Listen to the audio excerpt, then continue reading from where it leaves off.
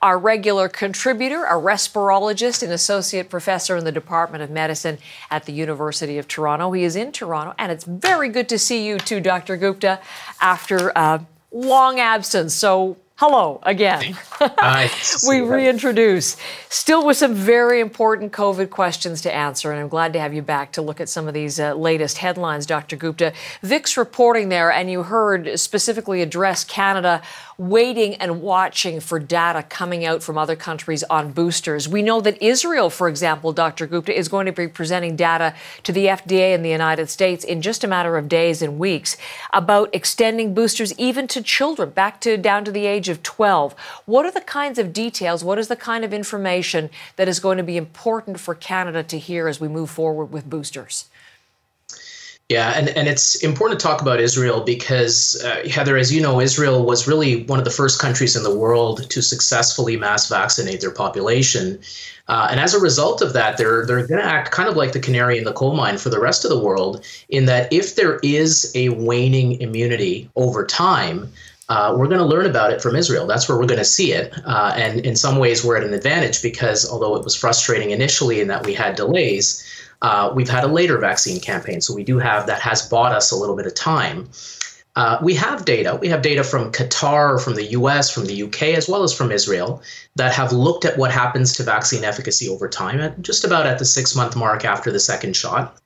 Important thing is that all of these data are pretty consistent, that when you look at severe outcomes like hospitalization or death, the vaccine that we have now remains very effective against Delta. The effectiveness is still in and about 80% against Delta. So this vaccine remains very good to prevent bad things from happening from the variant that is currently circulating. And that's important because if we were trying to completely eradicate the virus, we would worry more about asymptomatic or symptomatic infections. But in some ways, that ship has sailed. We're really focused now on limiting the damage. And we can limit the damage with this vaccine. Now, the efficacy against asymptomatic and symptomatic infections does seem lower than it was in the initial trials, and there are many potential reasons for that. One of the reasons could be waning immunity. We know that antibody levels drop over time. That doesn't necessarily mean waning immunity because there are other mechanisms of immunity from vaccines like T cells and B cells, things that we don't readily measure with antibody levels. But we're going to want to learn from Israel what actual waning immunity looks like and also what boosters do. They've given boosters to more than 2 million people. So what do they do not only to antibody levels, but to actual protection from breakthrough infections? September the 17th is the date I'm seeing for that official reporting from Israel too. As I said, U.S. authorities will glean information from that, but those are the kinds of details that they are set to provide and that other countries are set to learn from. I'm wondering if you could also respond to something that we're talking about in our news today, and that is the word out of Quebec, talking about full vaccination, 2 shots to this point, leading on vaccine passports, leading on vaccination.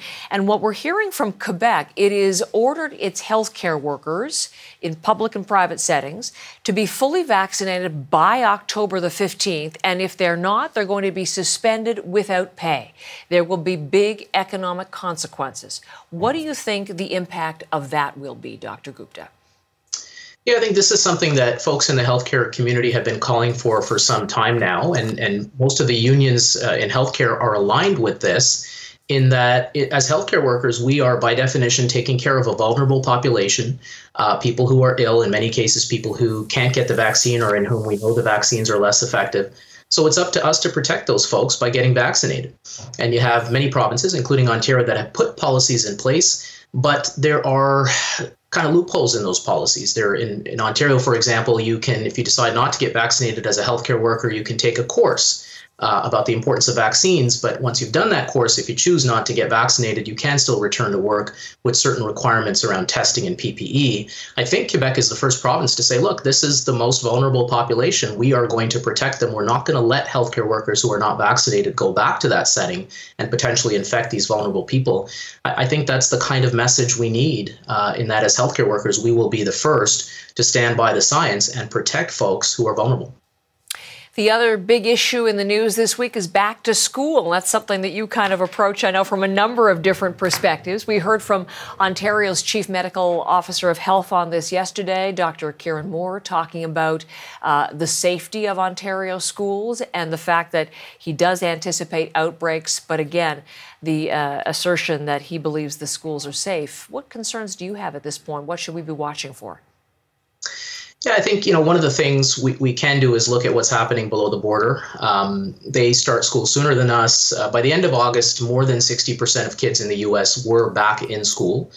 And they certainly saw a huge increase in the number of kids who got this particular variant when they had their fourth wave, but they did get an extra increase in cases when kids went back. So that is something they observed. And they're seeing a lot of cases, to be frank. They saw 250,000 kids get the Delta, this infection, mostly with the Delta, I would say, in the last week. And unfortunately, just about 1% of those kids ended up in hospital. So it's not a trivial number. This is something we're going to have to look out for. We're in a better position. We have higher vaccination rates. We have better precautions in schools than many states do. So I agree that we're in a better position, but we will see an increase in cases. It's something that we have to be ready for.